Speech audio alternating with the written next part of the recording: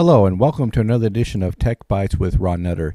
Today we've made enough progress in learning the Raspberry Pi that I'm going to be able to get into one of the projects that I'd really hoped it would be able to do, and that's be an impromptu console server for accessing either Cisco or Juniper or whatever kind of gear you can think of that has a serial interface for out-of-band or non-network access, so that you can see when there's a problem, if it's the network interface or you just need to configure one before you get it plugged into the network. So what we have gone and done is I've already got the Raspberry Pi up and running with a fresh installed Raspbian on it. Now the trick on this is getting the right type of USB to serial adapter, and there's a whole host of them out there, but make sure you get one that uses the Prolific 2303 chipset in it.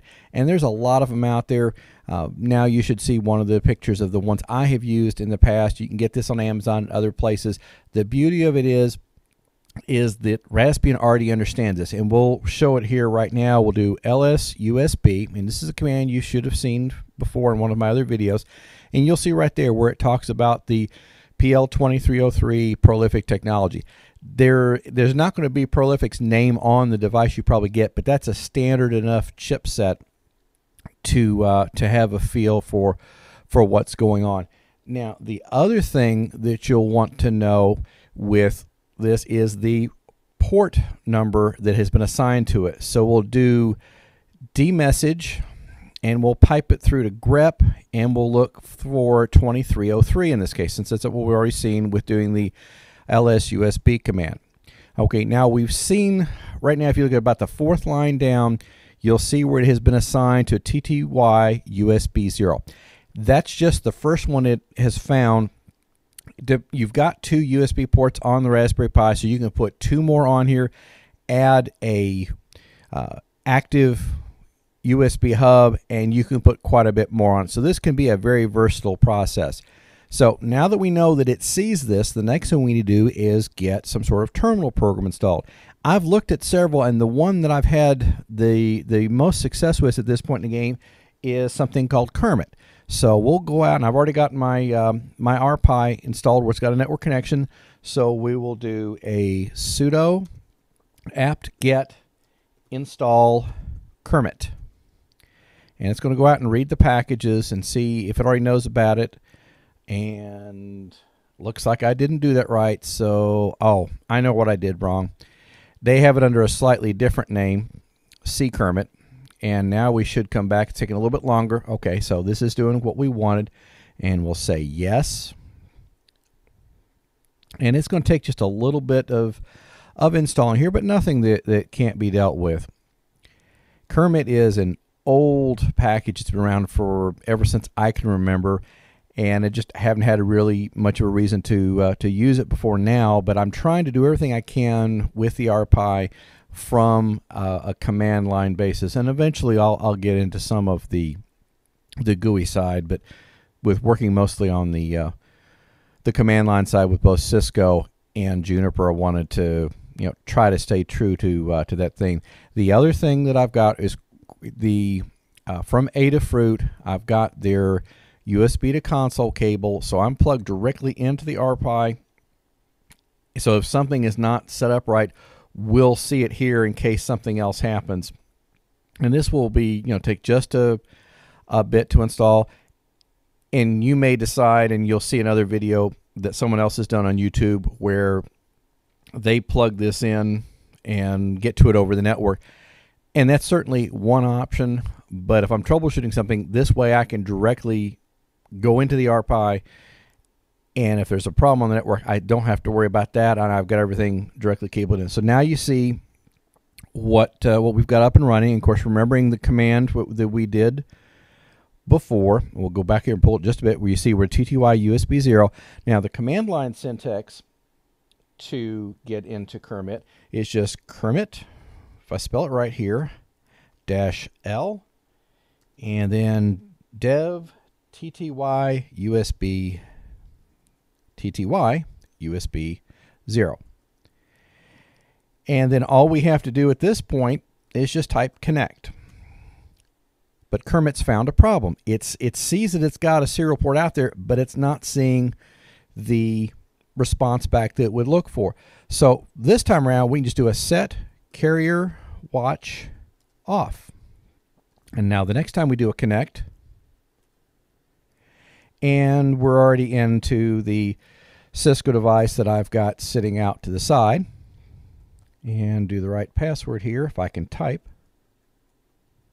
And then we're at the enable prompt. So it's just like you're used to here, and the config's already there. So you can, this shows you very quickly what had to happen. So to get out of this terminal session, what we'll do is we'll do Control / and then we'll do C. Now that drops you back out to your prompt, and then we can just type quit, and then we completely closed out of the session. That's all there is to it. So you could have just a very simple, very quick USB to serial console server that really at this point, you've got $35 for the RPi, we'll call it $5 for the SD card, $10 for the Adafruit USB to console cable, and we'll call it $15 for the prolific chip-based USB to serial. That's it. Now, to make this a little bit easier, when you fire it back up, we'll actually create a file that Kermit's going to look for. And at this point, our current directory, because I've logged in as user Pi, we'll just create the file that Kermit's going to look for. So we'll do a sudo space nano space .kermrc.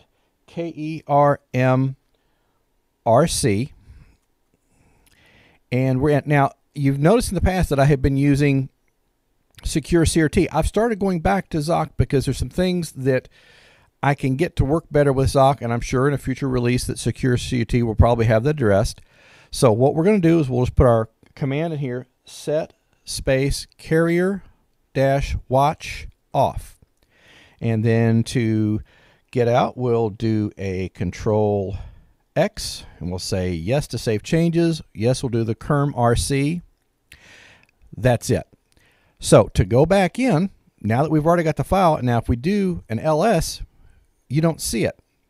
The trick is do an ls space -all. Then you see your kermrc file, and that's the only time you'll see it. So now we'll go back through and we'll do a Kermit space -l space dev tty USB 0. Now we'll go ahead and type connect. That's the next thing. But see, it didn't give us a prompt this time, so it's gotten past that because it knows, to not even worry about that. And there's all those sorts of commands that you can pull up that can be embedded in a configuration file. I just went with the minimum because this way, if I do a multiple USB implementation, I may want to have different profiles, and there's a lot that I haven't figured out yet with Kermit. But this shows you, a very quick and basic process. You've seen how long it took me to get it up and running, so it's not very hard at all. Very simple to do, and it's yet one more way that your Raspberry Pi can be a valuable addition to your tool set. We've got some other things on the plans to do.